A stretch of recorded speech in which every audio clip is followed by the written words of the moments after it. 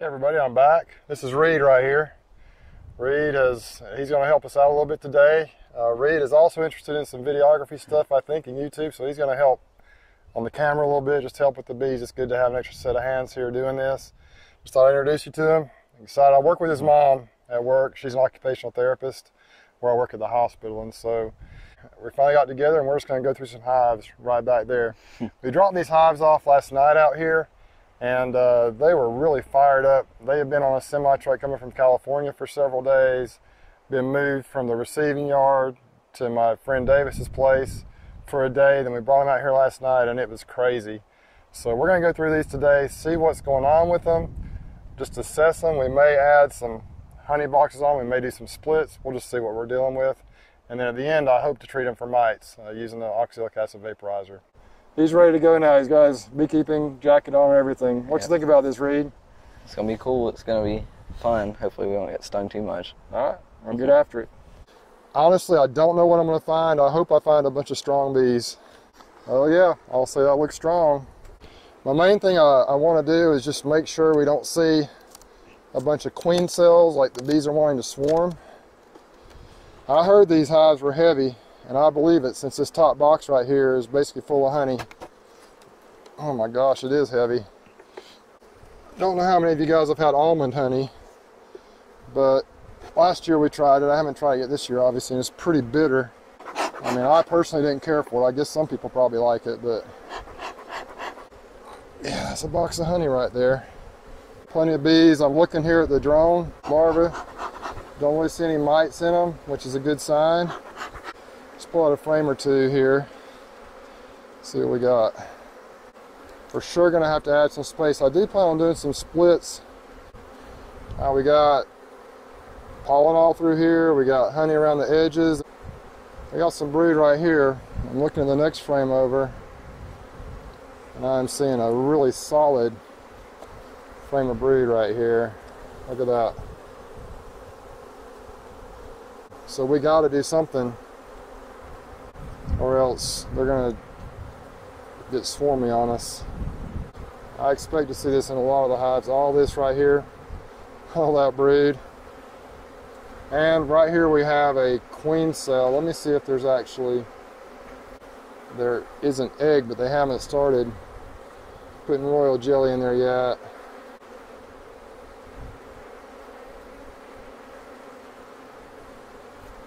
So obviously we have a good strong colony here.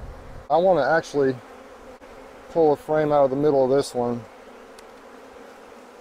See if we have brood up in this box too.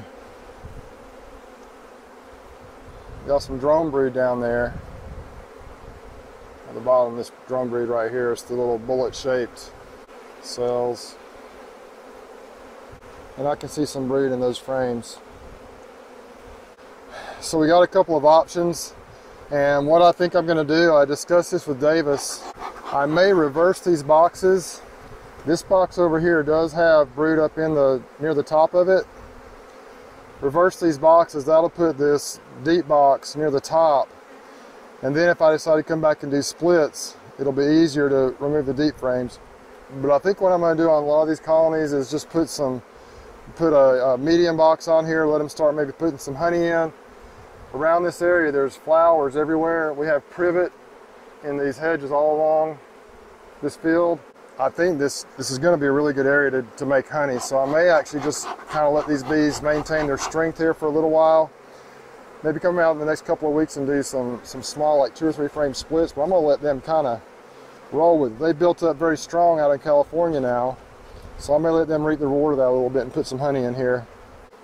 Really doesn't matter which box is on top or which box is on bottom, the bees will figure it out.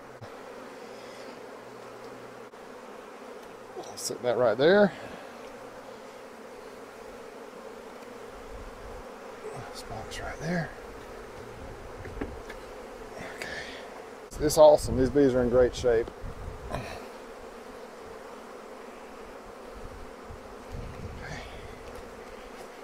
Some of this off of here. I think I'm just going to go get a box of, I'll try a box of empty foundation on this and see what they can do. Maybe we'll check back in a couple of weeks and see what they've done. I imagine they're going to draw it out pretty quick.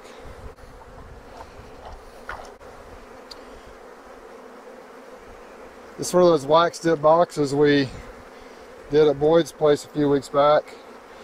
This is some double wax Pureco foundation we got last year. I actually got this from Davis. He had got it from Pureco. And then here on the ends is my traditional Pureco triple wax. They don't seem to have problems drawing any of it out, especially this time of the year. It's going to be great.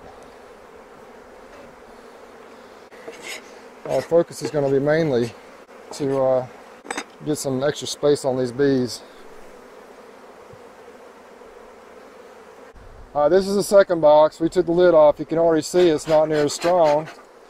Anyone who has bees knows it's just not a consistent result every time. But in this top box, this was probably foundation. It may have been when I sent it off to California. I'm not sure if it was or not, but pull this frame out right here. A little bit of comb, a little bit of honey. I really don't remember how strong this thing was when we sent it out. There's no way I can remember all these things. But if you come out to the edge here, they haven't really started drawing this out yet, so they got some work to do still. I may just kind of leave this one alone. If you look right here, they got some brood, some honey around the edge right here. Let's just break into the bottom box and see how it looks. And it looks strong. See the mites on there? That's what you don't want to see, so we definitely have some mites going on here. We need the mites treated. We'll use some oxalic acid vapor later. Just trying to make sure we get them knocked back anyway. They're getting a little fired up, aren't they? They were really fired up last night out here. I really couldn't get any good video of that, but man, they were coming after us last night out here getting these things emptied off. I'm seeing eggs in there, so we got a queen. I'm just going to leave this one alone, I think, right now. All right, we're going to do something here. We have pulled a section with honey on it right here, a little bit of comb. And I'm going to let Reid taste this almond honey and tell me what he thinks. What are your thoughts? It's pretty good. Is it pretty good? It's pretty good. It's got a little bit of bitterness at the end. Does it? But it's not bad? It's not bad. Okay. Reid likes it. A lot of people don't like it. Well, that's cool. We're on number 8 now. They've all looked good. We had one that was a little weak, but most of them are looking great. What we're doing is basically reversing. We've ended up reversing the top, medium underneath the deep, so we can make it easier for splits if we decide to do those in a week or two. These bees are just hanging out on the front. That means it's super full of bees, I think, so we'll see what we have. Oh, man, I'm just amazed at these bees. Last year they weren't near this strong when they came back from California. This year they're amazing. Now, Reid suggested, and it's a good idea, that we save this wax, so I think about it sometimes, but I usually don't have any way to save it. I usually throw it on the ground, which is a waste, I know. Look at all that almond honey right there. I'll let the bees keep their almond honey. It's not very tasty. On these hives that are super packed out and totally full, that need some work to do, I'm just putting some foundation on them. Good grief, they have that thing. Have that thing locked down. There we go.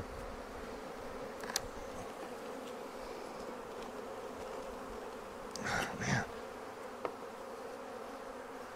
There we go. Look at all those bees, Reid. Man. We're definitely seeing some mites in the drone brood though, so we'll be treating. Now I do understand that when you treat with oxalic acid, you don't kill all the mites that are in the brood, but it does knock them back. And now that you can treat with honey boxes on the hives, we'll probably just treat them occasionally. We'll try and keep them knocked down until we are done with honey flow. Haven't seen a lot of really any queen cells to speak of. I have one I saw earlier that I think may have had an egg in it, but as packed as these bees are, we're going to give them some space and see what happens. We'll watch them close. I'm going in kind of towards the center just to see how the brood situation is, being real careful that I don't roll anybody. Nice and slow. Yeah, this one's getting backfilled a little bit here. We got some nectar coming in here, so we got to give them some space. Oh, we got some queen cells right here. So I'm going to see if we have some more queen cells. We might actually do a quick split out of this. And lots of bees, lots of everything. Let's see if we find some eggs though, because I want to make sure we do have an active queen in here. There's another queen cell right there. That one actually looks like it might be, let's see if that one's hatched. That one might have already hatched a queen. Unbelievable. So excited about how these bees are doing. Look at all that brood. Alright, we're going to flag this hive. I think we have a couple of dead outs in this bunch, believe it or not, and we may just do a split and move it down to that other place if we can figure out which one it is. Way full of bees, lots of brood. Man, killing it. I just want to see some eggs is what I want to see though. Golly. I haven't seen the first egg though, so I wonder if they've already, I don't know if they've already swarmed or something, and I hate to take the queen cells out of here if they've swarmed. We're going to revisit this hive. I think I'm going to go ahead and stack it up as if, oh there they are, there's the queen cells. So, be real careful. If we decide to split this thing, we'll know which frame the queen cells are in. Golly. Man.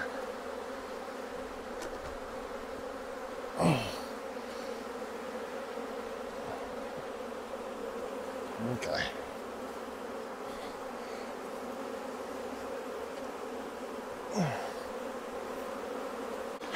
They've had about enough of us, haven't they? Mm-hmm. I think they're about done with us.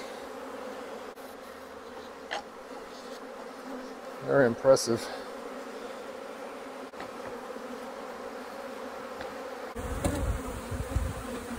These strong bees right here.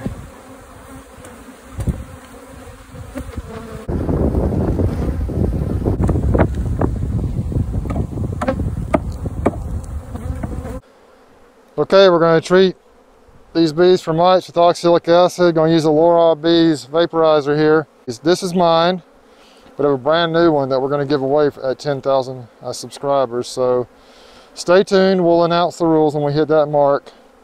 Let's go ahead and get busy here. This is how it works. Just going to show you the Reid bees vaporizer in action. Got the vaporizer connected to the little cup with the acid in it. I'll stick it in a hole down here like this. I'll flip it over. And back here we got the temperature. I don't know if you can see it or not, probably not, but it dropped down to almost below 300. It's going to fill up this hive right here and hopefully take care of any issues with mites that we have, at least knock them back some. Rob from Reid Bees also sent a respirator, a 3M respirator, and the proper cartridges to be able to treat your bees with the vapor. I'm using an RZ mask with an organic acid filter, and it works fine. I mean, I'm right here in the middle of this stuff. It's not affecting me at all, but some people prefer those 3M ones, and that's the one that most people recommend. So that one's done. It's up to 400 degrees here, so I'll take this off. We'll go on to the next one. Reid drilled some holes in the side of these for me, so you can stick it right in underneath the bottom box, right in here, so it'll go into the hive. You tap it down, and then you just let it go for about a minute or so. So now we're going to do all these hives that just got back from California. Going to make sure we knock these mites back. Well, we got that done. We've been at it for a while, haven't we, Reid? Yes, sir. Maybe what, 4 hours, 3 or 4 hours out here, but we got them all checked.